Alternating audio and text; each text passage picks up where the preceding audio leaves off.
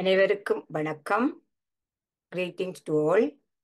இன்று திங்கட்கிழமை மாசி மாதம் 12ஆம் தேதி 2024ஆம் ஆண்டு.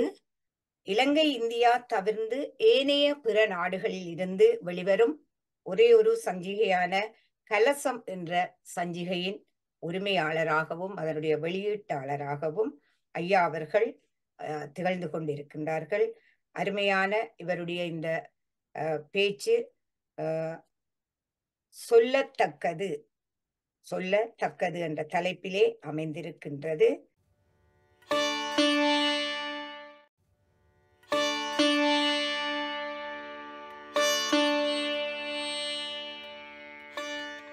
அனைவருக்கும் வணக்கம். Greetings to all. இன்று திங்கட்கிழமை மாசி மாதம் 12ஆம் தேதி 2024ஆம் ஆண்டு. தினமும் உலக சமாதானம், ஒற்றுமை, ஆரோக்கியம், மன அமைதி ஆகியவற்றை முன்னிலைப்படுத்தி ஒரு கூட்டு தியானம் செய்கிறோம்.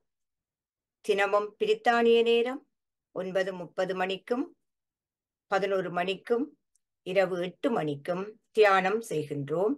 ஐரோப்பிய நேரம் காலை 10:30 மணிக்கும் மதியம் 12 மணிக்கும் இரவு 9 மணிக்கும் தியானம் செய்கின்றோம். மற்ற நாடுகளில் இருந்து இணைந்து கொள்பவர்கள் பிரித்தானிய நேர கணிப்பின்படி இணைந்து கொள்ளுமாறு தாழ்மையுடன் கேட்டு கொள்கின்றோம்.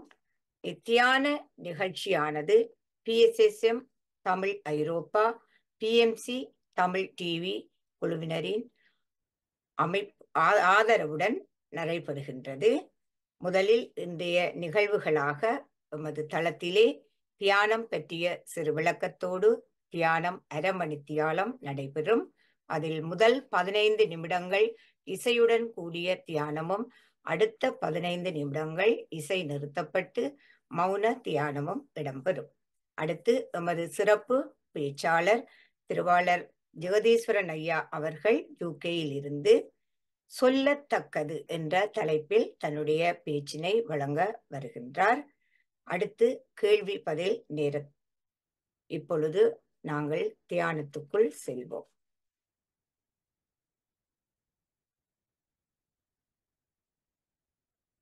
அனைவருக்கும் வணக்கம். தேவையற்ற எண்ணங்களை விலக்கி நமது மனதுக்கு அமைதியை தருவது தியானம் ஆகும். இப்பொழுது நாங்கள் இந்த தியானத்தை செய்வதற்கான முறைகளை பார்ப்போம். தியானத்துக்கு முன்பும் பின்பும் இளம் சூடான நீரை அருந்தினால் தியானத்தின் போது ஏற்படும் தொண்டை வறட்சியை தவிர்க்கலாம். இப்பொழுது தியானம் செய்யும் முறையை பார்ப்போம். ஒரு சுகமான ஆசனத்தில் அமர்ந்து கொள்ளுங்கள். அல்லது தரையில் அமர்பவர்கள் விரிப்புகளுக்கு மேல் சம்மணக்கால் போட்டு அமர்ந்து கொள்ளலாம். உடலை தளர்ச்சியாக வைத்துக் கொள்ளுங்கள். தலையை நேராக வைத்துக் கொள்ளுங்கள். கண்ணாடி அணிந்திருப்பவர்கள் அவற்றை கழற்றி வையுங்கள். கண்களை லேசாக மூடிக்கொள்ளுங்கள். கைகளை இவ்வாறு கோர்த்து மடி மீது வைத்துக் கொள்ளுங்கள். கால் பாதங்களை ஒன்றன் மேல் ஒன்றாக இவ்வாறு வைத்துக் கொள்ளவும். இப்போது சுவாசத்தின் மேல் கவனமாய் இருத்தல் வேண்டும். அதாவது உள்மூச்சு வெளிமூச்சு ஆகிய இரண்டையும் கவனியுங்கள். சுவாசம்தான் நமது குரு. தியானத்தின் போது எண்ணங்கள் வரும். அவற்றை கவனியாது மீண்டும் மீண்டும் சுவாசத்தின் மேல் கவனமாய் இருத்தல் வேண்டும். அறிவித்தல் வரும் வரை கண்களை திறவாதீர்கள். நாம் அனைவரும் ஒருங்கிணைந்து முதல் 15 நிமிடங்கள் இசையுடன் கூடிய தியானமும் அடுத்த 15 நிமிடங்கள் இசை நிறுத்தப்பட்டு மௌன தியானமும் செய்வோம்.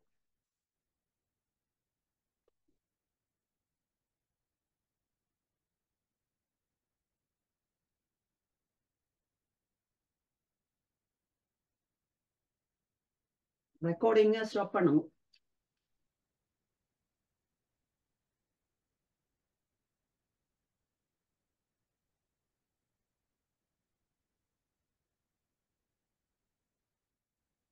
ரெக்கார்டிங்க போஸ்ட் பண்ணுங்க. போஸ்ட்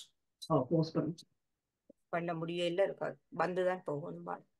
மியூசிக்கை போடுறதாண்ணா நான் இப்போ கஷ்டம்டா.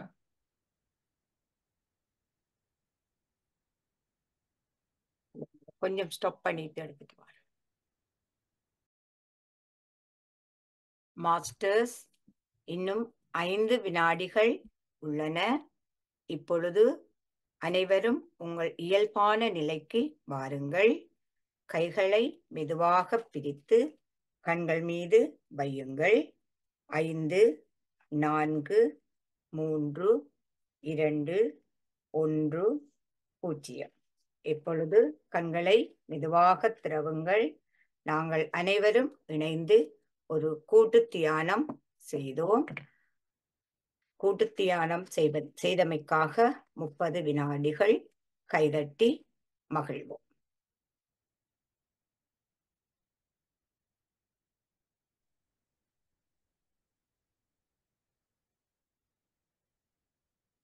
பொழுது பிரபஞ்சத்துக்கு நன்றி கூறுவோம்.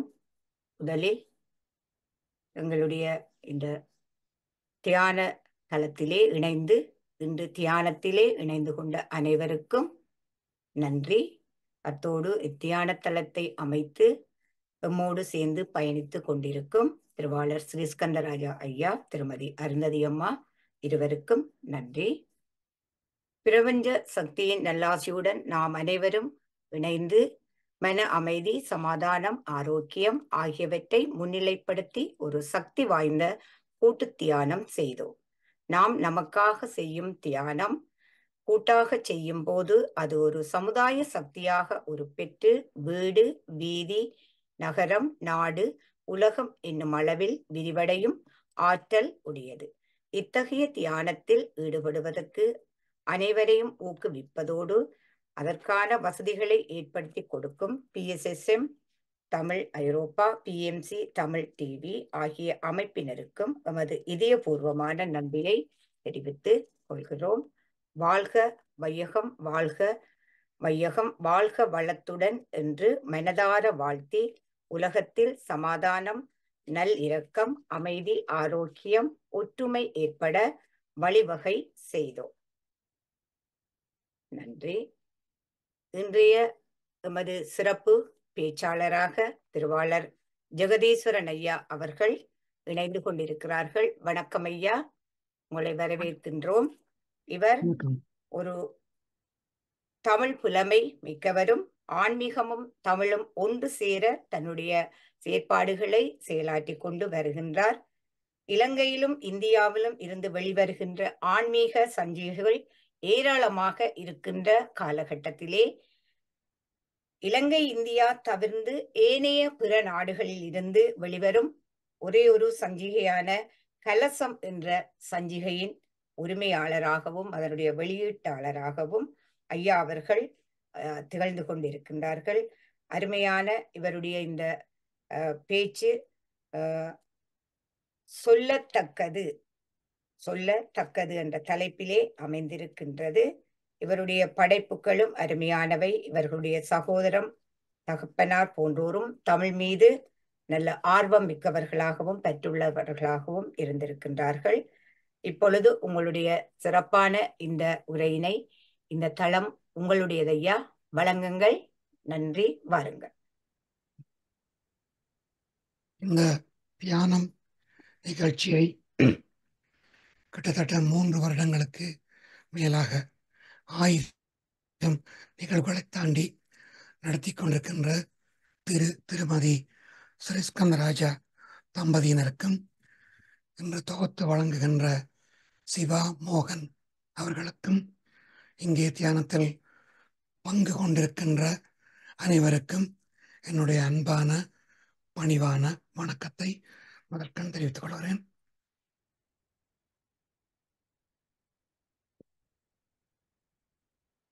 நீங்கள் சொன்ன அறிமுகத்தில் ஒரு சிறு திருத்தம்.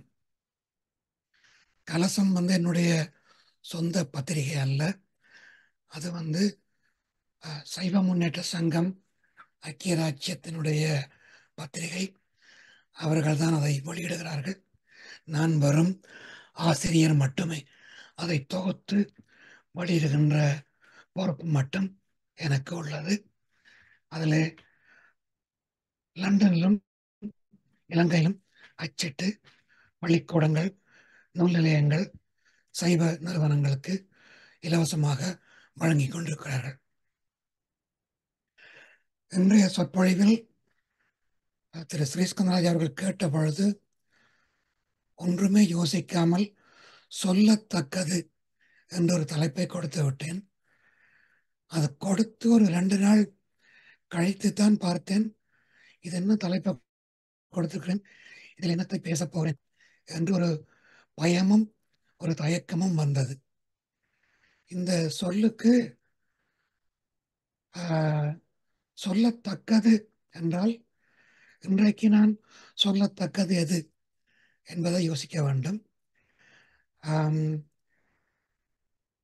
என்னுடைய வயதினரும் எனக்கு முன்னால் பிறந்தவர்களும் இந்த 60களில் நிறைய திரைப்படங்கள் வந்தது பார்த்திருப்பீர்கள்.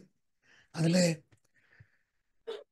சிவாஜி கணேசன், பீம்சிங் 2 பேரும் சேர்ந்து பானா வரிசையில் பல படங்களை தயாரித்து வெளியிட்டார்கள்.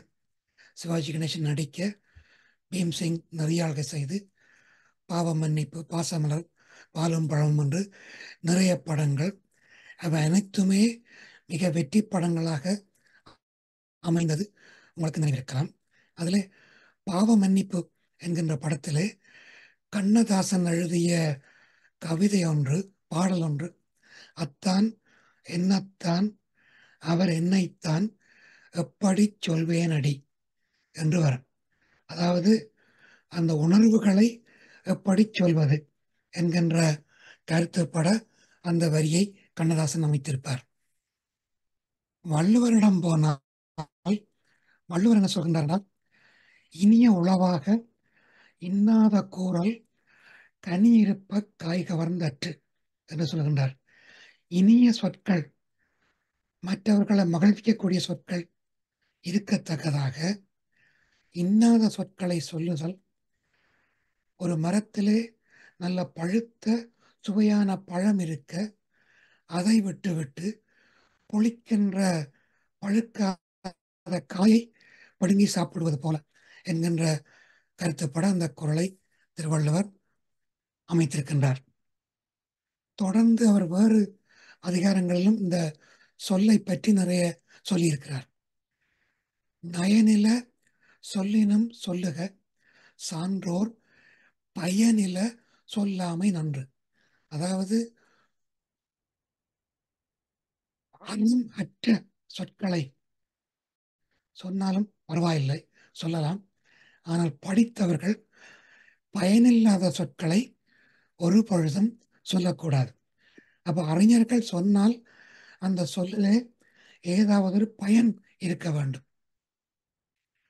அந்த குறளுக்கு ஒரு பேக்கப் மாதிரி இன்னொரு குறளை வள்ளுவர் சொல்லுகிறார், சொல்லுக சொல்லிற் பயனுடைய. அதாவது சொல்லும் பொழுது பயனுடைய சொற்களை சொல்லுங்கள். சொல்லிற்க சொல்லில் பயனில்லா சொல், பயனில்லாத சொற்களை நீங்கள் சொல்ல வேண்டாம்.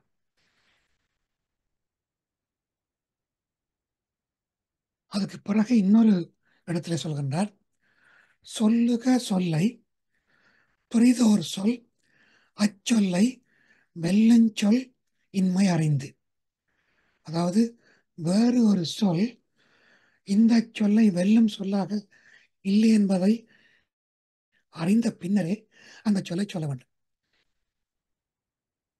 அப்போ ஒரு ஒரு குறிப்பாக ஒரு விவாதத்திலே போனால் ஒருவர் கேள்வி கேட்கிறார், நான் அதுக்கு பதில் சொல்கிறேன் என்று வைத்துக்கொண்டால் அந்த பதில் திரும்பியவர் எனக்கு ஒரு மறுப்புரை சொல்ல முடியாதவாறாக அது அமைய வேண்டும். அதைத்தான் அதிலே வள்ளுவர் சொல்கின்றார். இனி கம்பரிடம் போவோம். உங்கள் எல்லாருக்கும் தெரியும், ராமாயணத்திலே ராவணன் சீதையை கொண்டு போய் இலங்கையிலே சிறை வைத்திருக்கின்றான்.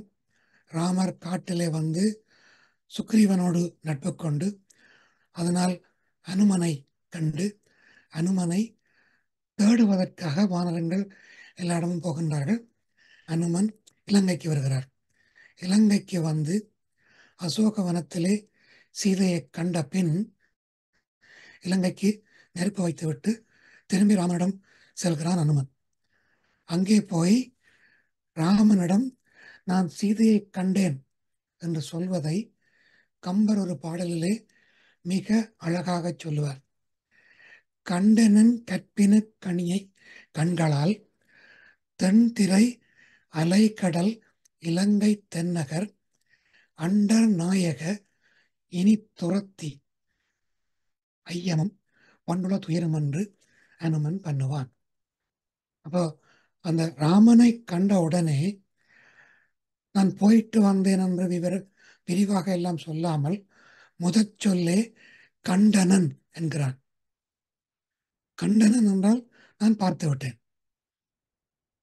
கற்பின கனியை கண்களால், காண்றதே கண்களால் தானே, வேந்தன கற்பின கனியை கண்களால் என்று கம்பர் எழுத வேண்டும் என்று நினைத்தால், சீதையனுடைய கண்களால், அவளுடைய கண்களை நான் பார்த்தபோது அவள் கற்பினுக்கு அணியாக இருக்கிறாள் என்பதை கண்டேன்.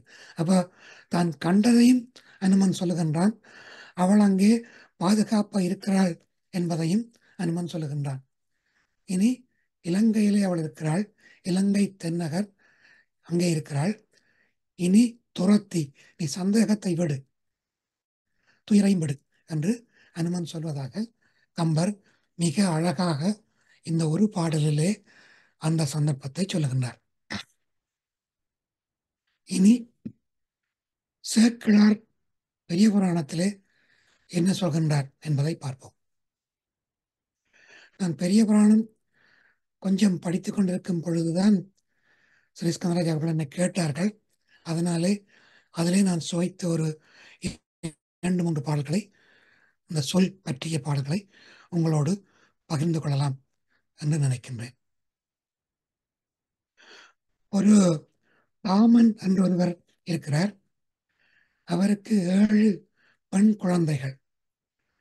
அந்த 7 பேருக்கும் தன்னுடைய முறை மருமகனுக்கு கல்யாணம் செய்து வைக்கிறேன் ஒரு பெண்ணை என்று சொல்லிவிட்டு பண வசதிக்க வேறொருவருக்கு திருமணம் செய்து கொடுத்து விடுவார்.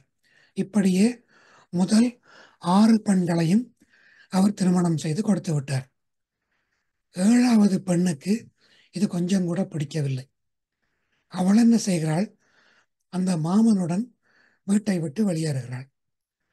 அவர்கள் நடந்து நடந்து நடந்து ஊராக போய் திருமருகலை வந்து அடைகின்றார்கள். அங்கே கோயிலுக்கு வெளியிலே ஒரு மடத்திலே தங்குகிறார்கள். தனித்தனியத்தான் தங்குகிறார்கள். அப்பொழுது அந்த வணிகனுக்கு பாம்பு தீண்டி அவன் இறந்து விடுகிறான். அவள் அழுகிறாள். அவளுடைய அழுகை கேட்டு அங்கே அந்த ஊரில் இருக்கின்ற மந்திரவாதிகள், இந்த விஷம் தீர்க்கின்ற வைத்தியர்கள் எல்லாம் வந்து அவனுக்கு சிகிச்சை செய்கிறார்கள். ஆனால் எதுவும் பலனளிக்கவில்லை. இந்த காட்சியை சேக்கிழார் மிக அழகாக ஒரே ஒரு பாடலில் வர்ணிக்கின்றார். வாளரவு தீண்ட வந்தாள் தீண்டகில்லாள், மறுமாற்றம் மற்றொருவர் கொடுப்பார் இன்றி ஆள் அரியர் அணையானை அணுக வீழ்ந்தே அசைந்த மலர்கொடி போல்வாள் அரற்றும் போது கோளுருமும் புல்லரசும் அணையார் எல்லா கொள்கையினாரும் தீர்க்க குறையாதாக நிழல் இரவு புனர்காலை மாலை வாச நெறி குழலால் நெழிதுயிர்த்து புலம்புகின்றாள். அதாவது வாளரவு அவனை பாம்பு தீண்டி விட்டுதான், ஆனால் அவள் தீண்டகில்லாள். என்ன, அவளுக்கு இன்னும் திருமணம் ஆகவில்லை. அவள் அவனை இன்னும் தீண்டவில்லை. ஒருவர் உடைய உதவியும் இல்லாததாலே அந்த ஏறு போன்ற அந்த கணவனாக போகின்றவனை தீண்டாமல் அணுக வீழ்ந்து பக்கத்திலே தானே வீழ்ந்து அழுகிறாள். அவனுக்கு மேலே பொதுவாக எங்களுக்கு உறவினர்கள் யாராவது இறந்து விட்டால், குறிப்பாக கணவர் இறந்து விட்டால் மனைவி அவள் உடம்புக்கு மேலே விழுந்து அழுவது ஒரு வழக்கம் இல்லையா? ஆனால் இவள் பக்கத்திலே விழுந்து அழுகின்றாளாம். அசைந்த மலர்கொடி போல்வாள். அதாவது ஒரு மலர்கொடி வளர்ந்து போவதற்கு அதுக்கு ஒரு கொழு கொம்பு தேவை, இன்னொரு மரம் தேவை பற்றி படர்வதற்கு. அப்படி ஏதும் இல்லாத அந்த கொடி தரையிலே விழுந்தது போல இவளும் விழுகின்றாளாம். அங்கே கோள் உருமும் புலரசும். உருமுதல் என்றால் இடி, இடியும் கருடனும் போன்ற திறமை உள்ள வைத்தியர்கள் வந்து சிகிச்சை செய்தும் அவனுக்கு எந்த பலனும் இல்லை. அதே அங்கே சொல்கிறார் என்றால், பாம்புக்கு இடி என்றால் பாம்பு அஞ்சும், கருடனுக்கும் பாம்பு அஞ்சும். அந்த இரண்டு சக்தியை உடையவர்கள் சிகிச்சை செய்தால் பாம்புவிடம் தீரும் என்று ஒரு நம்பிக்கை உள்ளது. அப்போ அவருக்கு அந்த மந்திரங்களை உச்சரித்து அந்த சக்தியை பெற்றுத்தான் சிகிச்சை செய்வார்கள் என்றது அந்த நாள் வழக்கம். இதில் இன்னொரு விடயத்தை நான் அவதானித்தேன். அதாவது இந்த சந்தர்ப்பம் நடந்தது 7ஆம் நூற்றாண்டிலே. அப்போ நாங்கள் பெண் அடிமை, பெண்களுக்கு உரிமை இல்லை என்றெல்லாம் சொல்கின்றோம். இந்த பெண் திருமணமாகாதவள், அப்பாவினுடைய சொல்லை தட்டினால் மாதிரி இருந்தாலும் அப்பாவினுடைய அநீதியை எதிர்த்துத்தான் அவள் போராடினாள். அந்த பையனுக்கு என் பெண்ணை தருகிறேன் தருகிறேன் என்று சொல்லி 6 முறை ஏமாற்றிய அந்த தகப்பனை எதிர்த்து அவனோடு கிளம்பினாள். அப்படி கிளம்பினால் கூட பண்பாட்டை விட்டு சிறிதும் நீங்காமல் இருவரும் வெவ்வேறு இடங்களே தான் நித்திரை செய்கிறார்கள். அதே போல அவன் இறந்த பின்னரும் அவள் அவனை தீண்டாது அழுகின்றாள். அப்போ அந்த காலத்திலேயே பெண்கள் எவ்வளவு துணிவுள்ளவர்களாக, அதே நேரம் பண்புள்ளவர்களாக, மரபு தாண்டாமல் இருந்தார்கள் என்பதற்கு இந்த கதை, அதாவது இந்த பெரிய புராண வரலாறு ஒரு மிகச்சிறந்த உதாரணமாக நான் கருதுகிறேன். அடுத்த சந்தர்ப்பம், திலகவதியார் என்றொரு அம்மையார். அவருடைய பெற்றோர்கள் அவருக்கு கலிப்பகையார் என்பவரை திருமணம் பேசி நிச்சயிக்கிறார்கள். கலிப்பகையார் அரசனுடைய ஆணையை தலைமையில் கொண்டு திடீரென வந்த ஒரு யுத்தத்துக்கு போகின்றார். அங்கே அவர் யுத்தத்திலே வென்றாலும் அவர் இறந்து விடுகின்றார். அப்போது இந்த திலகவதியார் தானினி இருந்து என்ன பிரயோசனம் என்று தற்கொலை செய்ய போகின்றார். திருநாவுக்கரசர் திருநாவுக்கரசர் அப்பொழுது அவருடைய தம்பியார், திருநாவுக்கரசர் என்ற பெயர் பின்னர் தான் வந்தது. அவர் தனக்கு துணை இல்லையே என்ற உடனே அவர் தற்கொலை செய்கின்ற எண்ணத்தை விட்டு தம்பியாரை வளர்க்கின்றார் என்கின்ற பெரிய புராண கதை நீங்கள் அறிந்திருப்பீர்கள். அதிலையும் அந்த கலிப்பகையார் மறைந்த செய்தியை சேக்கிழார் சொல்கின்றார். வம்முனை மேல் கலிப்பகையார் வேல்வேந்தன் ஏவப் போய் அம்முனையில் பகை முறுக்கி அமர் உலகம் ஆள்வதற்கு தம்முடைய கடன் அழித்த பெருவார்த்தை. வம்முனை என்றால் பகைவர்கள். வம்முனை மேல் பகைவர்கள் மேல் கலிப்பகையார் வேல்வேந்தன் அவருடைய அரசனானவன் ஆணையிட அம்முனையில் பகை முறுக்கி, பகைவர் அம்முனை என்றால் பகைவர்கள், அந்த பகைவர்களை முறுக்குதல் என்றால் அழித்தல், அவர்களை அழித்து அமர் உலகம் ஆழ்வதற்கு போனாராம். பாருங்க, அவர் இறந்து விட்டார் சொல்லவில்லை. இறந்து விட்டார் என்கின்ற வார்த்தையை சேக்கிழார் இங்கே பயன்படுத்தவில்லை. அவர் சொல்லுகின்ற சொல்லு அமர் உலகம் ஆழ்வதற்கு, தம்முடைய கடன் கழித்தர், தன்னுடைய கடனை முடித்து கொண்டு, அதாவது அரசன் சொன்ன ஆணையை கடனாக எடுத்து கழித்து கொண்டு சென்றார். அந்த செய்தி உலக மக்கள், ஊர் மக்கள் மூலமாக திலகவதியாருக்கு வருகின்றது. செம்மலர் மேல் திருவனைய திலகவதி என்பது அதாவது செந்தாமரை இருக்கின்ற லட்சுமி போன்ற திலகவதியார் கேட்டார். என்னத்தை கேட்டார்? பெருவார்த்தை கேட்டார். பெருவார்த்தை என்றால் ஒருவர் இறந்து விட்டதை கூறுகின்ற மங்களச்சொல். இறப்பு என்கின்றது ஒரு அமங்கலமான நிகழ்ச்சி. ஆனால் அதை கூட மங்களமாக சொல்லுகின்றார் சேக்கிழார். பெருவார்த்தை கேட்டார் என்று சொல்கின்றார். அந்த அளவுக்கு அந்த அந்த காலத்திலே அந்த பண்பு இருந்திருக்கின்றது. இனி இன்னொரு செய்தியை பார்ப்போம். பெரிய புராணத்திலே தான் அப்பூதியடிகளை பற்றி நீங்கள் அறிந்திருப்பீர்கள்.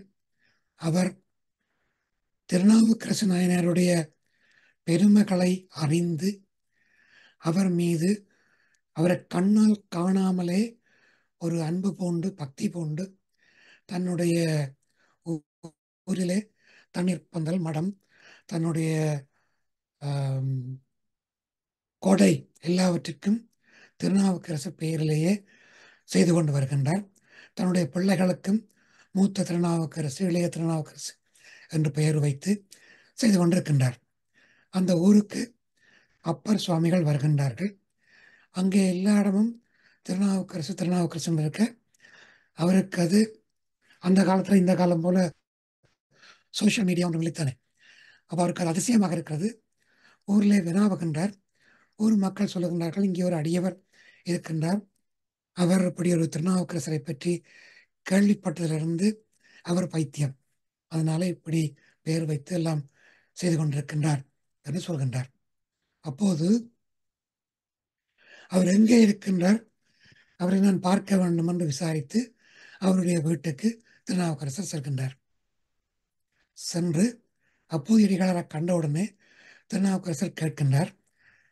அவரை பார்த்து கேட்கின்றார் என்றால், நீங்களே இப்படியெல்லாம் பெயர் வைத்திருக்கின்றீர்கள், நீங்கள் உங்களுடைய சொந்த செலவிலே தர்மம் செய்யும் போது உங்கள் பெயரிலேயே செய்யலாமே, யாராவது தெரியாத ஒருவருடைய பெயரை வைத்து நீங்கள் செய்வதாலே என்ன பயன்? இதுவும் இந்த காலத்தில் உள்ளவர்களுக்கும் ஒரு அடி போலத்தான் நடக்கப்படுகிறது. பொன்னாட பொறுத்தவரை மாலை போடவும் தன்னுடைய பெயரை பெரிதாக ஓடவும் தொண்டு செய்வர்களே பலர் இருக்கின்ற இந்த காலத்திலையும் அந்த காலத்திலையும் அப்படி இருந்திருக்கிற போல் இருக்கிறது. அதை வைத்துக் கொண்டுதான் அப்பரடிகள் அவரை அந்த கேள்வியை கேட்டிருக்கின்றார். உடனே அப்பூதியடிகளுக்கு உள்ளுக்குள்ளே கோபம் வந்தாலும் அதை வெளியிலே காட்டாமல், ஏனென்றால் திருநாவுக்கரசர் ஒரு சிவனடியார் வேடத்திலே தான் இருக்கிறார், சிவனடியார் தானே அவர். அவரை பார்த்து, நீர் ஒரு சிவனடியார், இன்னொரு சிவனடியாரை பற்றி தெரியாமல் இருக்கிறது எனக்கு அதிசயமாக இருக்கிறது என்று அப்பூதியடிகள் சொல்லி போட்டு, அப்படி தெரியாமல் இருக்கின்ற நீர் யார் என்று திருநாவுக்கரசரை அப்பூதியடிகள் கேட்க, திருநாவுக்கரசர் என்ன சொல்கிறார் என்றால், என்னை கல்லோடு கட்டி அரசன் கடலிலே போட்ட பொழுது நான் சமண சமயத்தை தழுவி இருந்து திரும்பி சைவத்துக்கு வந்தபோது கல்லோடு கட்டி கடலிலே போட்டான், அப்பொழுது நாம் தப்பி வந்த அந்த அடியவன் என்றவுடனே அப்போதையடிகள் அவருடைய காலில் விழுந்து வணங்கி அவரை வீட்டுக்கு அழைத்து கொண்டு போய் விருந்து வைக்கிறதுக்கு ஏற்பாடு செய்கிறார். விருந்து வைப்பதற்கு ஏற்பாடு செய்து தன்னுடைய மூத்த மகனை வாளை குறித்து விருந்து படைப்பதற்காக அறிந்து வரும்படி சொல்லும் பொழுது அவன் போய் வாளை குறித்து அறிந்த பொழுது அவனை அரவம் தீண்டிவிட்டது. அவன் தான் இறக்க முன் தன்னுடைய கடமையை செய்ய வேண்டும் என்று ஓடி வந்து தன் தாயிடம் வாழையிலே கொடுத்த பின் தான் அவன் அதிலே விழுந்து உயிரை மாய்த்துக் கொள்கிறான். அப்போதையடிகளாரும் மனைவியாரும் இதை சொல்லவும் முடியாது, எடுத்துக்கொண்டு போய் அந்த உடலை ஒரு பாயிலே சுற்றி தள்ளி வைத்து விட்டு திருநாவுக்கரசரை விருந்துக்கு அழைத்து உபசாரங்கள் செய்து உட்கார வைக்கின்றார்கள். அப்போ அந்த காலத்திலே சிவனடியார்களுடைய வழக்கம், ஒரு வீட்டுக்கு போனால் எல்லோருக்கும் திருநீறு கொடுத்து, பெரியவர்களுக்கு திருநீறு கையிலே கொடுப்பார்கள், சிறியவர்களுக்கு அவர்களே நெற்றியிலே தரித்து விடுவார்கள். அப்படி அவர் செய்து கொண்டிருக்கும் பொழுது இந்த 2 பிள்ளைகளுக்கும் திருநீறு சாத்தி விட்டார், மூத்த மகனை காணவில்லை. அப்ப அவர் சொல்லுகிறார், மூத்தவனுக்கு நான் திருநீறு பூச வேண்டும், அவனை கூப்பிடுங்கள். என்று சொன்ன உடனே அப்போதையடிகள் சொல்வதாக சேக்கிழார் இங்கே சொல்கின்றார். ஆதிநாள் மறைநூல் ஆதி நான்மறை நூல் வாய்மை அப்போதையாரை நோக்கி காதலால் இவர்க்கு மூத்த சேயையும் காட்டும். நான்மறைகளிலே தேர்ந்த அப்போதையாரை திருநாவுக்கரசர் நோக்கி அன்போடு இவருக்கு மூத்த பிள்ளையும் எனக்கு காட்டுங்கள். மேதகு போதி சாத்த என்றாலும் அவருக்கும் நான் திருநூறு கொடுக்க வேண்டும் என்று சொன்னதும் விளைந்த தன்மை யாதும் ஒன்றுரையார். அவன் இறந்து விட்டான் என்று சொன்னால் அது அபசகுனமாகிவிடும், விருந்துக்கு தீங்காகிவிடும் என்கின்ற ஒரே நோக்கத்தோடு இப்போது இங்கு அவன் உதவான் என்றார். இப்பொழுது அவன் இங்கே உதவ மாட்டான். இறந்து விட்டான் சொல்லாமல் உதவ மாட்டான், இங்கே வரமாட்டான் என்பதை மறைமுகமாக அப்போதையடிகள் சொல்கிறார். அதற்கு பின் அப்பர் சுவாமிகள் அங்கே போய் அவனை பார்த்து அந்த இறந்த உடலை பார்த்து ஒன்று கொள்ளாமல் ஒரு பாடி உயிர்ப்பித்த கதை நீங்கள் அறிந்திருப்பீர்கள். அடுத்தது திருக்கோவலூரிலே ஒரு ராஜா. அவர் ஒரு சிறந்த சிவபக்தர். அவரும் தன்னுடைய ஊரிலே உள்ள மக்களை மிகுந்த அன்போடும் நீதி நியாயத்தோடும் ஆண்டு போற்றி பாதுகாத்து கொண்டு வருகின்றார். அதனாலே ஊர் மக்களுக்கும் அந்த ராஜா மேல் மிகுந்த பக்தி. அவர் என்ன சொன்னாலும் அவர்கள் செய்வார்கள். அப்படிப்பட்ட ஒரு ராஜாவுக்கு பக்கத்து ஊரிலே முத்தநாதன் என்ற ஒரு சித்தரசன்.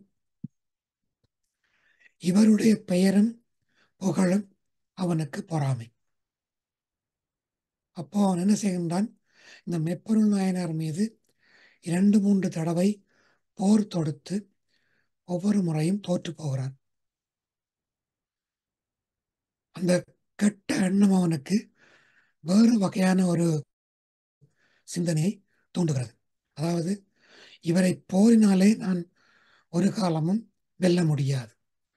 இவரை பற்றி விசாரித்ததில் இவர் சிவனடியார்களுக்கு மிகுந்த அன்பு செய்யும் வழக்கத்தை உடையவர், தொண்டு செய்யும் வழக்கத்தை உடையவர். அதனாலே அந்த மார்க்கத்திலே போய்த்தான் இவரை நான் வெல்ல முடியும் என்று தீர்மானித்து ஒரு சிவனடியார் வேடம் தாங்கி ஒரு புத்தகம் போல ஒன்றை எடுத்து கையிலே அதற்குள் வாளை வைத்துக்கொண்டு போகின்றான். அங்கே போனால் ஊர் மக்கள் எல்லோருமே ஒரு சிவனடியார் வருகின்றார், அரசனை காணப் போகின்றார் என்கின்ற நினைப்பிலே அவரை யாரும் தடுக்கவில்லை. அவருக்கு ஒரு செக்யூரிட்டி கிளியரன்ஸ் எதுவுமே தேவைப்படலை என்ற ஒரே ஒரு காரணம், ஒரு சிவனடியார் வேடத்தில் இருக்கின்றார். அப்படியே அரசனுடைய மாளிகைக்குள்ளே போய் அரண்மனையிலே அரசன் உறங்கிக் கொண்டிருக்கின்ற அறை வரைக்கும் அவர் போய்விட்டார். யாருமே அவரை தடுக்கவில்லை. ஆனால் அந்த காவல் நிற்கின்றவன் மட்டும் இவரை தடுக்கிறான். தடுத்து சொல்கிறான், ராஜா இப்பொழுது தூங்கிக் கொண்டிருக்கிறார், நீங்கள் போய் பார்க்க முடியாது.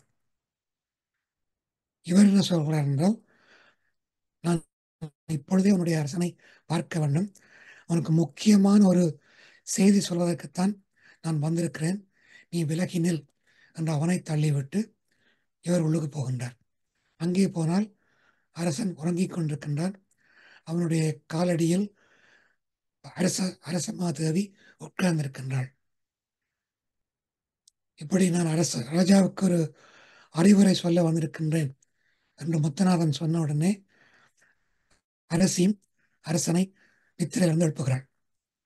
முழித்து பார்த்த மெய்ப்பொருளார் இவனை கண்டவுடனே இவன் ஒரு சிவனடியார் என்று நம்பி அவனை வணங்கி அவனுக்கு ஆசனம் கொடுத்து உடனே அவன் சொல்றான், நீங்கள் தனியாக மட்டும்தான் என்னுடைய உபதேசம் கேட்க வேண்டும், உங்களுடைய மனைவியாரையும் வெளியே அனுப்பிவிடுங்கள். உடனே மெய்ப்பொருள் நாயனார் தன்னுடைய மனைவியையும் அந்த புறத்துக்கு அனுப்பிவிட்டு இவருக்கு ஆசனம் கொடுத்து மேலே அவரை இருக்க விட்டு அவருடைய காலடியிலே குனிந்து வணங்குகின்றான். அப்பொழுது அந்த புத்தகத்தை திறப்பவர் போல திறந்து அந்த பையிலே இருந்த வாளினாலே இந்த மெய்ப்பொருளை அவன் கொலை செய்கின்றான். அதான் புராண வரலாறு.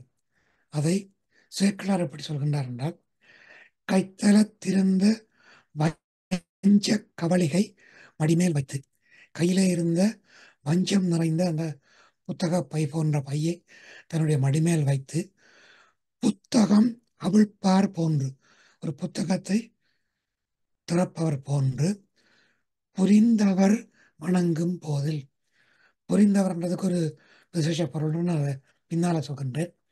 அந்த மெய்ப்பொருள் நாயனார் வணங்குகின்ற போது பத்திரம் வாங்கி தாம் முன் நினைத்த பரிசே செய்ய, அவரிடமிருந்து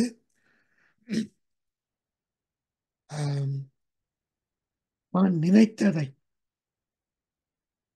செய்ய, அதாவது கொலை செய்யத்தான் அவன் நினைத்து கொண்டு வந்தான். சேக்கலார் கொலை செய்தான் என்று சொல்லாமல் தான் நினைத்ததை செய்தான் என்று சொல்கின்றார். தான் நினைத்த பரிசை செய்ய மெய்த்தவ வேடமே மெய்ப்பொருளென தொழுது வந்தார். தவ வேடம்தான் சிறந்தது என்று நினைத்த மெய்ப்பொருள் நாயனர் அவனை மீண்டும் தொழுதார்.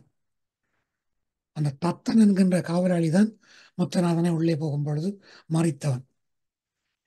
அந்த தத்தனை மெய்ப்பொருள் நாயனார் அழைத்து இவனை ஊருக்கு வெளியே பாதுகாப்பாக கொண்டு போய் விட்டு வா என்று சொல்கின்றார். இது பெரிய புராண வரலாறு. இதில் இந்த புரிந்தவர் என்பதற்குரிய விளக்கம் என்னவென்றால்,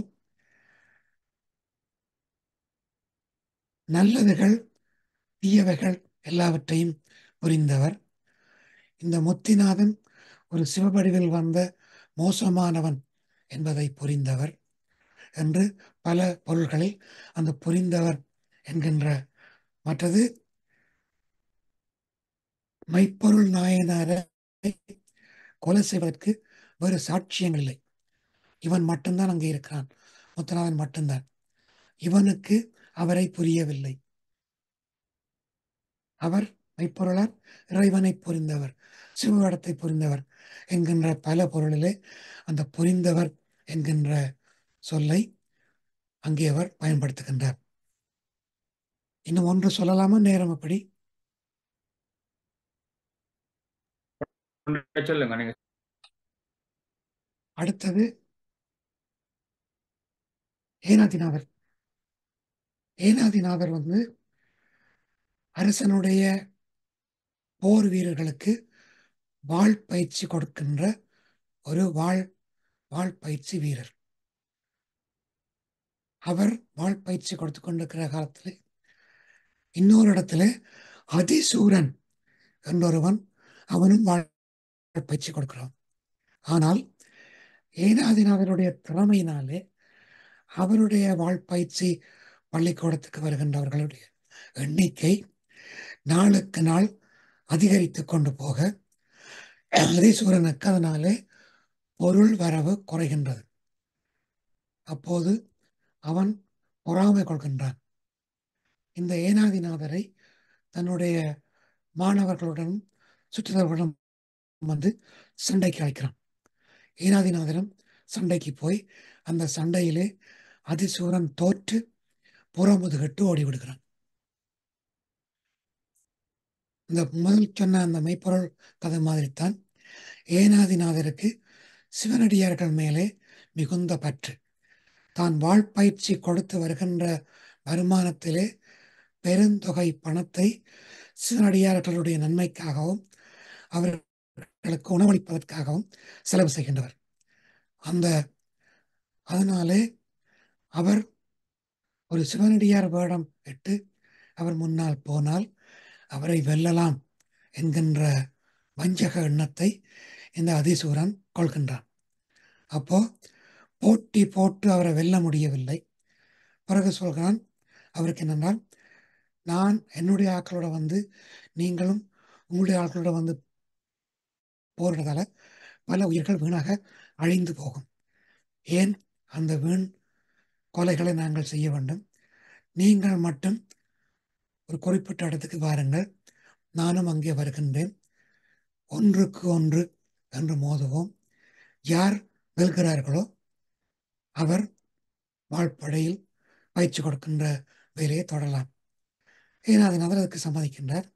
சம்மதித்து தன்னுடைய வாளையும் கேடயத்தையும் எடுத்துக்கொண்டு அவன் சொன்ன இடத்துக்கு போகின்றார்.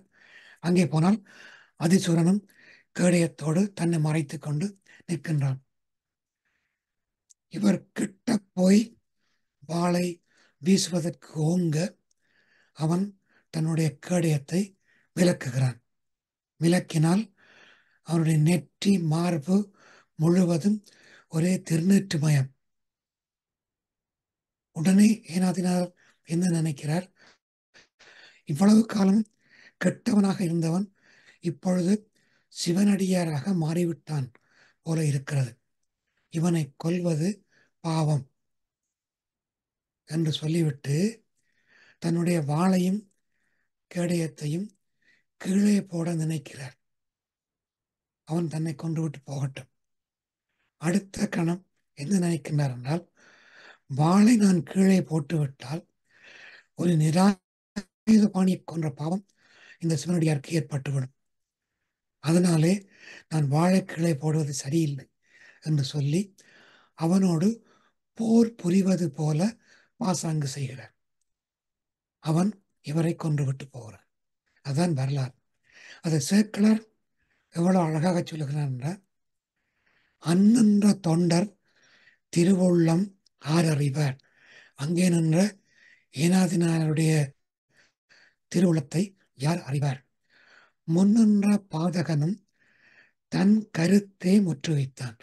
அவருக்கு முன்னால் நின்ற அந்த பாதகனாகிய அதிசூரனும் தன்னுடைய கருத்தை நிறைவேற்றினான். இன்னென்ற தன்மை அறிவார் இவர் கருள மின்னின்ற செஞ்சடையார் தாமே வழி நின்றார். அப்போ இந்த செயலுக்கு சாட்சியாக நின்ற சிவபெருமான், ஒளி பொருந்திய செஞ்சடையுடைய சிவபெருமான் மின்னின்ற செஞ்சடையார் தாமே வழி நின்றார். வெளியே வந்து இந்த ஏனாதிநாதருக்கு காட்சி கொடுத்தார் என்கின்ற அந்த அழகான காட்சியை சேக்கிழார் மிக அழகாக, சேக்கிழார் பெரிய புராணத்திலே எங்கேயுமே கொன்றான் அல்லது கொலை செய்யப்பட்டான் என்ற வார்த்தைகளை பயன்படுத்தவில்லை. இந்த மாதிரி தன் கருத்தை முற்றுவித்தான், இந்த மாதிரி தான் அவர் பயன்படுத்தியிருக்கின்றார். அப்போ நாங்கள் சொல்வதை எப்படி சொல்ல வேண்டும், எவ்வளவு பண்பாட்டோடு சொல்ல வேண்டும் என்கின்றதை வள்ளுவர் மூலமாகவும் சேக்கிழார் மூலமாகவும் கம்பர் மூலமாகவும் கண்ணதாசன் மூலமாகவும் பார்த்தோம். அமைதியாக இருந்து கேட்டதற்கு மிகவும் நன்றி. வணக்கம். நன்றி ஐயா, உங்களுடைய அருமையான பேச்சுக்கு நன்றி. முதலில் நாங்கள் உங்களுடைய பேச்சுக்காக 30 வினாடிகள் கைதட்டி மகிழ்ச்சியை தெரிவிக்கின்றோம்.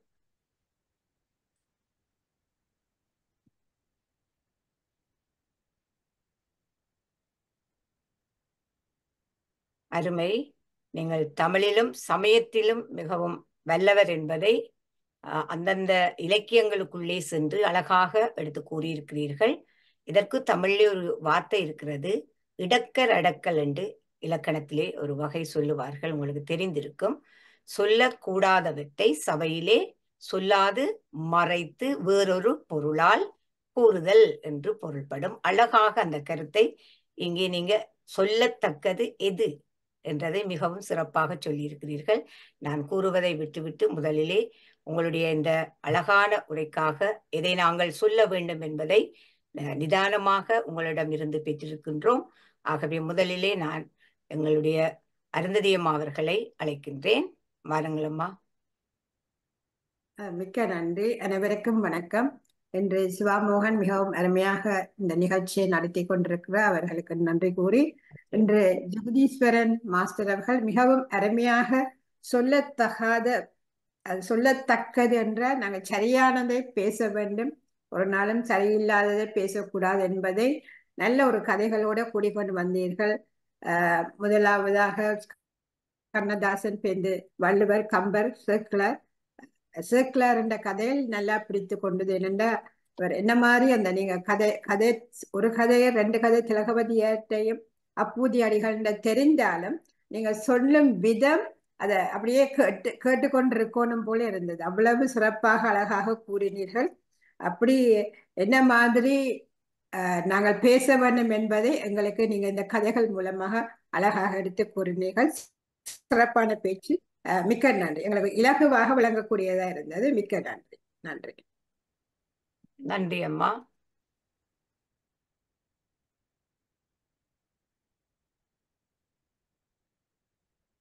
அடுத்து யாரும்? பஞ்சாட்சரம் மாஸ்டர் பேசுங்க. பஞ்சாட்சரம் ஐயா பேசுங்க.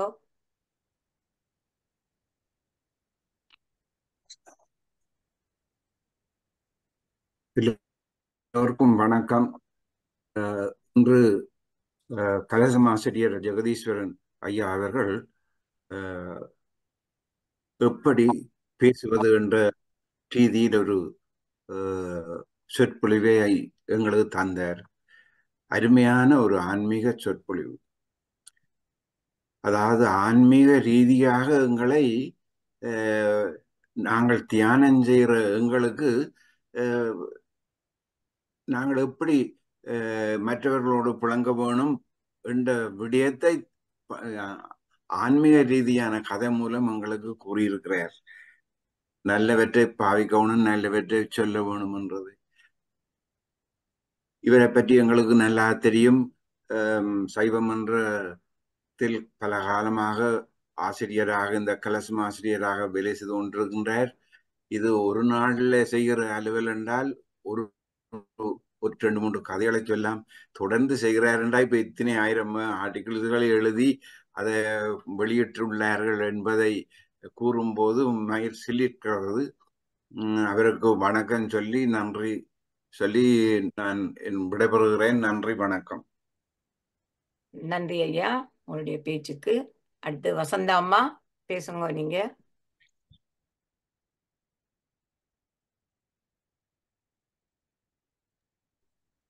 ஓம் சாந்தி. எல்லாருக்கும் வணக்கம். எனக்கு இந்த சந்தர்ப்பத்தை தந்ததுக்கு நன்றி கூறுகிறேன். ஒவ்வொரு நாளும் திருமதி ஸ்ரீ ஸ்கந்தராஜா அவர்கள் ஒவ்வொரு பேச்சு கொண்டு வருவார்கள். இன்று ஜெகதீஸ்வரம் பள்ளி அவர்கள் இன்று வந்து இந்த தளத்தில் பேசுவது மிகவும் சந்தோஷமாக இருக்கிறது. நிறைய கதைகள் சொன்னீர்கள். நல்லம் செக்லாட்ட கதைகள் முழுக்க பெரிய புராணம். உங்களுக்கு தானே அது பாடம் அவ்வளவும் சொல்லுவீங்க. நல்லா இருந்தது. நன்ற கதைகள். எப்படி பேசலாம் என்றதுக்கு நானும் ஒரே ஒரு வாசனம் சொல்லுவேன். எங்கட வீணான வார்த்தைகளை பேசக்கூடாது. நல்ல கதைகளை, நல்ல விஷயங்களை, நல்லவைகளை நினைக்க வேணும், நல்லவைய பேச வேண்டும். அது மாதிரி இனிமையாக பேச வேண்டும். மற்றவர்களையும் இனிமையாக்க வேண்டும். நாங்களும் இனிமையாகி மற்றவர்களையும் இனிமையாக்க வேண்டும். அதுதான் உண்மையா அந்த பேச்சு. இன்று அப்படித்தான் உங்களோட பேச்சு இருந்தது. மிக்க நன்றி. நான் உங்களை வாழ்த்து கூறி விடைபெறுகிறேன். நன்றி, வணக்கம். நன்றி அம்மா. வசந்தா அம்மா மிச்சம் அருமையான ஒரு கருத்தை நீங்கள் கூறி சென்றிருக்கிறீர்கள்.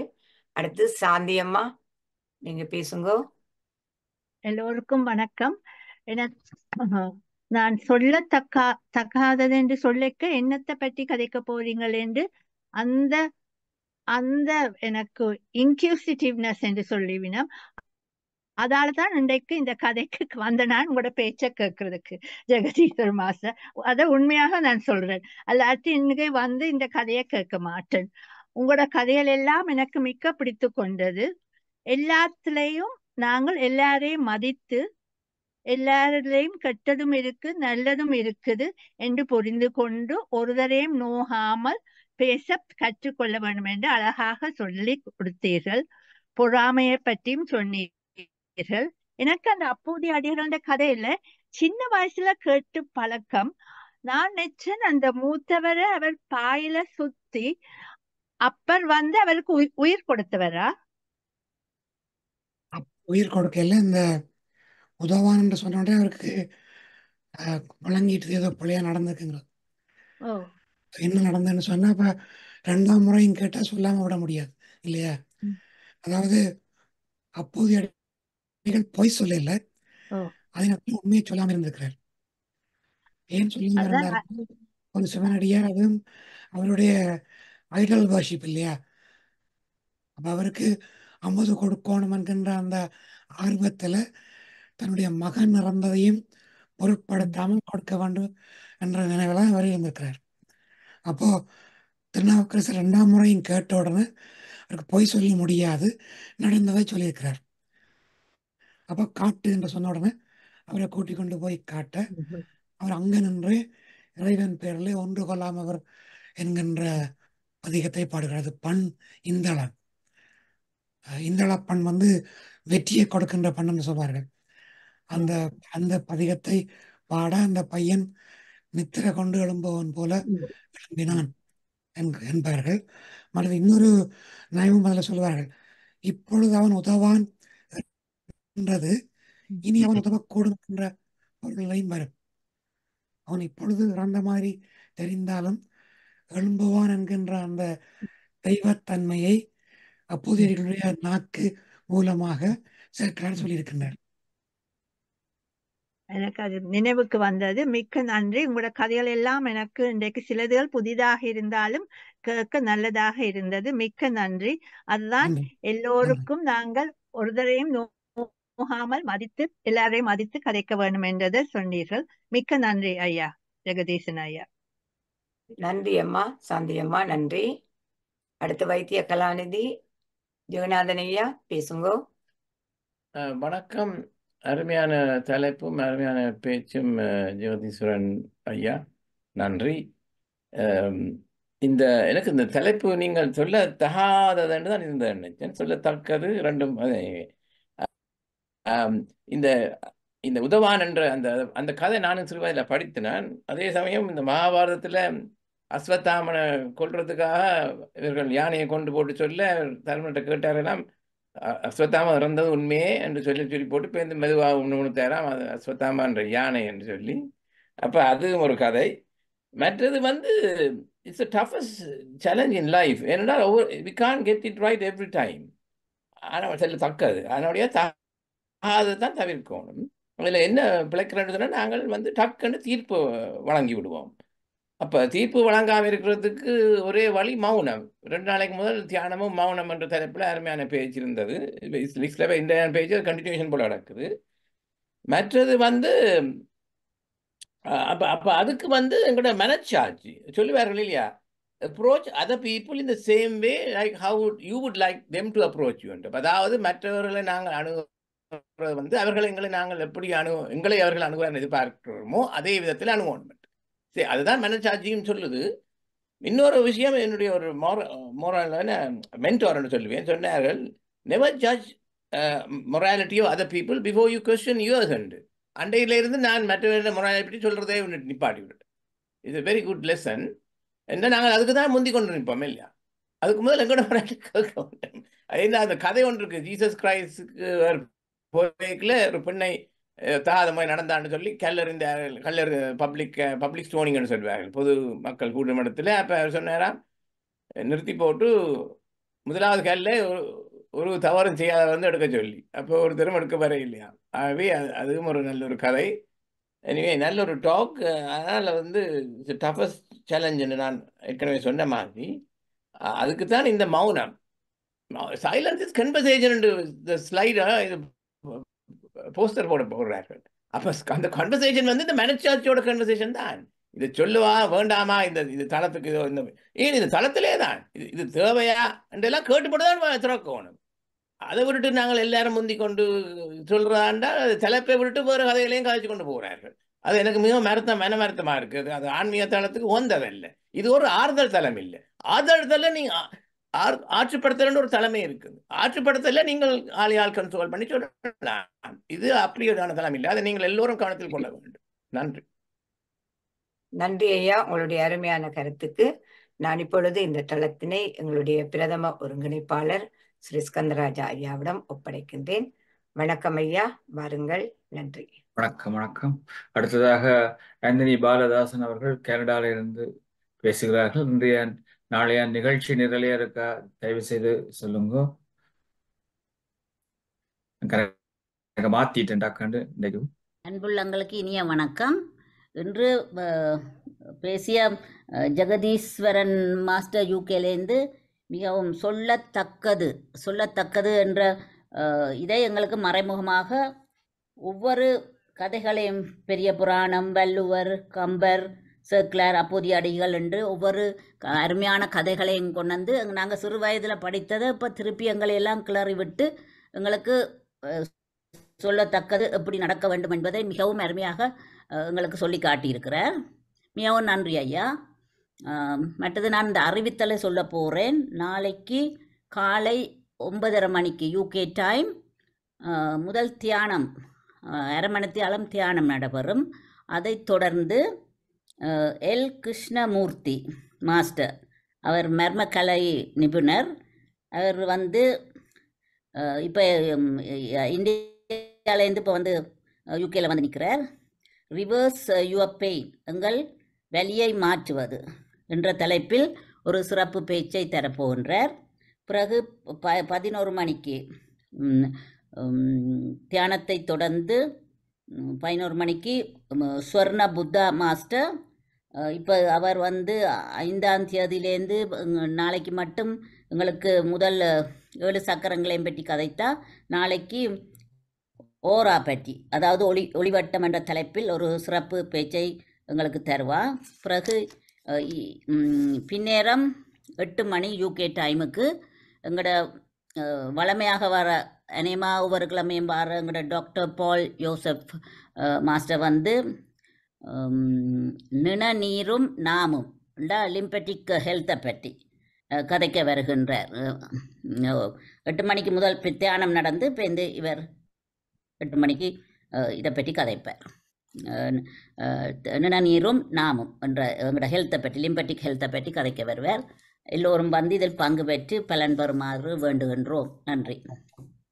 மிகவும் நன்றி. அதோட நீங்கள் என்னென்று சொல்ல இருக்கிறேன், சன்ரைஸ் செஷன் என்று சொல்லி அவர் 5:55 AM to 6:30 AM கிருஷ்ண ஐயா அவர்கள் திருப்பியும் health, wealth and happiness in daily routine என்ற தலைப்பில், அதாவது 7th February தொடக்கம் 7th March மட்டும் காலமே 5:55 AM to 6:30 AM யூகே டைமுக்கு நடத்தி கொண்டு வர அதை கூறிக்கொண்டு இப்பொழுது கவிஞர் குகநேசன் அவர்கள் பேசும்படி அழைக்கின்றேன்.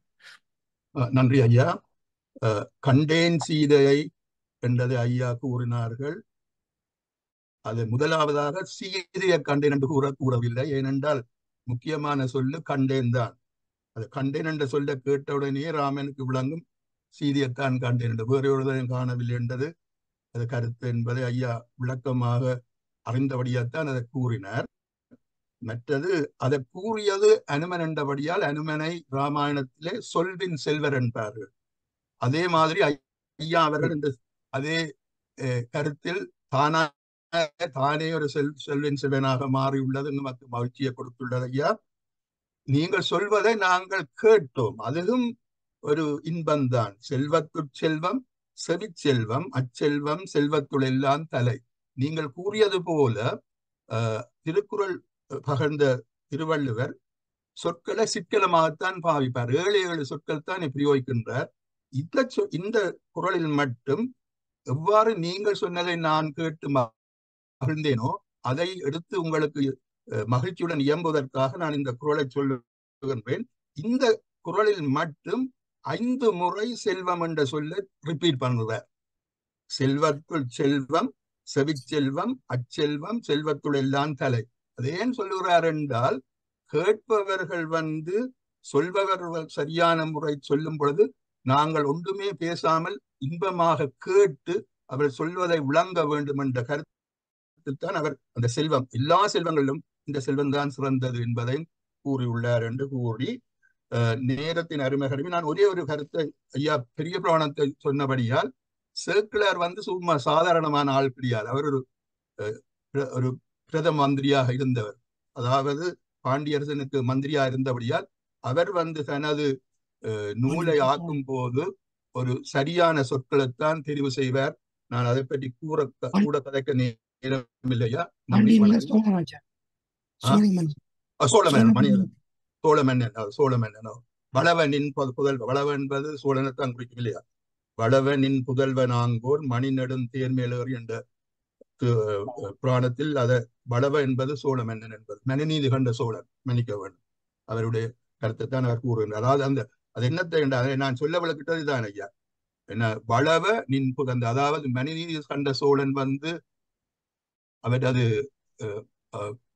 அரசாட்சியில அந்த பசுவானது கொல்லப்பட்ட பொழுது, பசுவின் கன்று கொல்லப்பட்ட பொழுது அதை மந்திரிமார் அவருக்கு எடுத்து கூறுகிறார்கள். வளவ நின் புதல்வன் ஆங்கோர் மணிநெடும் தேர்மேலேறி அளவில் தேர்த்தானை சூழ அரசலான் தெருவில் போங்கால் இளைய ஆண் கன்று ஒன்று தேர்கால் இடை புகுந்து இறந்ததாக கலர்புறம் தாய் விளைத்த தன்மை என்றார். அதாவது என்னென்றால் அவர் இந்த சேர்க்கிறார் என்ன செய்கிறார் என்றால், அந்த உண்மையாக அந்த பசுவினது துயரத்தை அறிந்தாலும் உண்மையாக அந்த மைந்தனிலும் அவ்வளவு பிழை இல்லை என்ற கருத்தை மறைப்பதற்காகவோ இல்லாமல் செய்வதற்காக இந்த விதமான சொற்களை பிரயோகிக்கின்றார் என்று கூறி அதுக்கு விளக்கம் கூற எனக்கு நேரம் இல்லை ஐயா, நான் அமைகின்றேன். நன்றி, வணக்கம் ஐயா. நீங்கள் வேண்டுமென்று அதுக்கு சொல்லலாம். அதை சொல்லலாம், ஆனால் நேரம் போயிடும். சொல்லுவோம். நன்றி. அடுத்ததாக டாக்டர் நவரத்னம் மாஸ்டர், நீங்க பேசு. எல்லோருக்கும் வணக்கம். இன்று எனது நண்பர் ஜெகதீஸ்வரன் அவர்கள் பேச வருகிறார் என்றபடியால் வழக்கமாக 8 மணிக்கு நான் வருவது உண்டு. இன்று அவருடைய பேச்சை உன்னிப்பாக கவனித்தேன். அவர் ஒரு இலக்கிய நிபுணர். இலக்கிய நயம் பொருந்திய பல கருத்துக்களை, கதைகளை கூறி எம்மை இலக்கியத்தில் ஆழ்த்தி விட்டார். அவருக்கு எனது நன்றி, எனது வாழ்த்துக்கள் என்று கூறி விடைபெறுகின்றேன். வணக்கம். நன்றி. என்று ஜெகதீஸ்வரன் மாஸ்டர் அவர்கள் சிறப்பாக பேசியிருந்தார். அவருடைய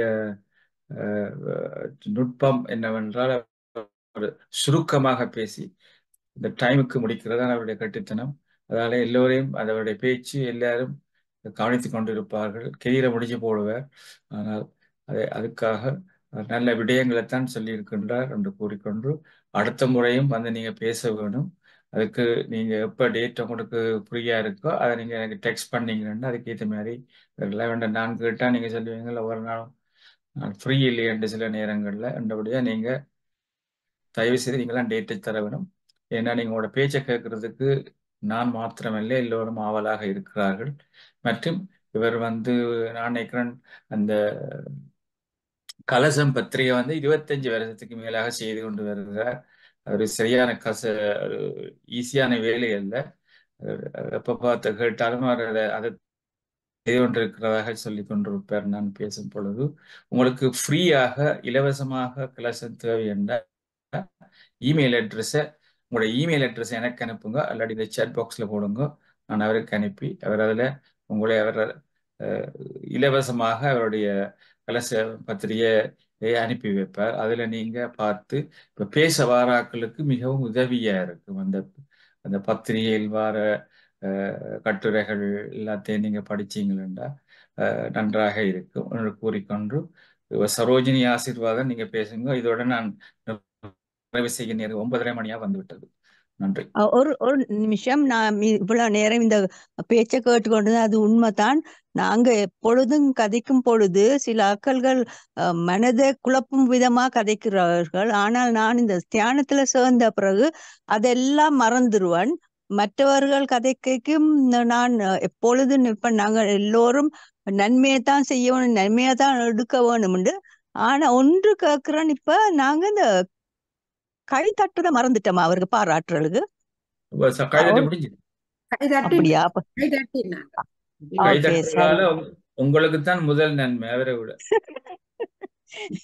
அந்த நேரம் நான் தண்ணி குடிக்க ஓடிட்டேன். நான் அதுதான் எனக்கு நீங்க உங்களோட சேர்ந்திருக்கா திருப்பியும் கைதட்டு 2 நிமிஷம் 20 செகண்ட்ஸ் 20 கைதட்டு. ஓகே, சரி. நான் சேர்ந்து கைதட்டுறேன். கைதட்டுற விதத்தை நான் உங்களுக்கு காட்டித்தரேன். ஓகே, தெரியும். நான் அதே மாதிரி செய்வேன் ஐயா. நான் இப்போ திருப்பி எல்லாம் செய்வேன். நான் வெள்ளன எழும்பினோடனே அதெல்லாம் செய்திருவேன். இன்னும் ஒருக்கா செய்யறேன் இப்ப உங்களோட சேர்ந்து. வீடியோ ஆன் பண்ணி போட்டு செய்யுங்க. நான் உடுக்கல, நான் படுக்கையோட ஓடி வந்துட்டேனா. கைதட்டுற கேள்வி எனக்கு.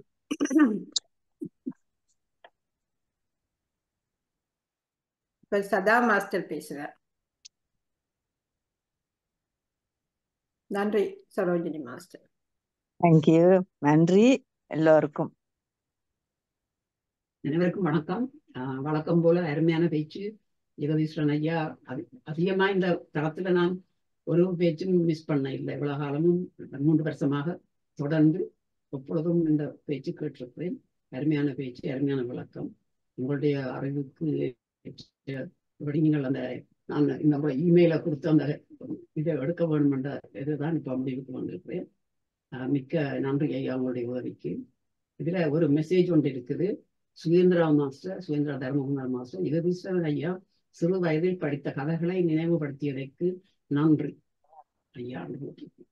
அத்துடன் நிறைவு பெற்றோம். மிகவும் நன்றி. நாங்கள் ஜெகதீஸ்வரன் ஐயா வேண்டும் நீங்க வேற வேணும் என்று சொல்லிக் கொண்டு 9:30 அருமையான பேச்சு இருக்குது.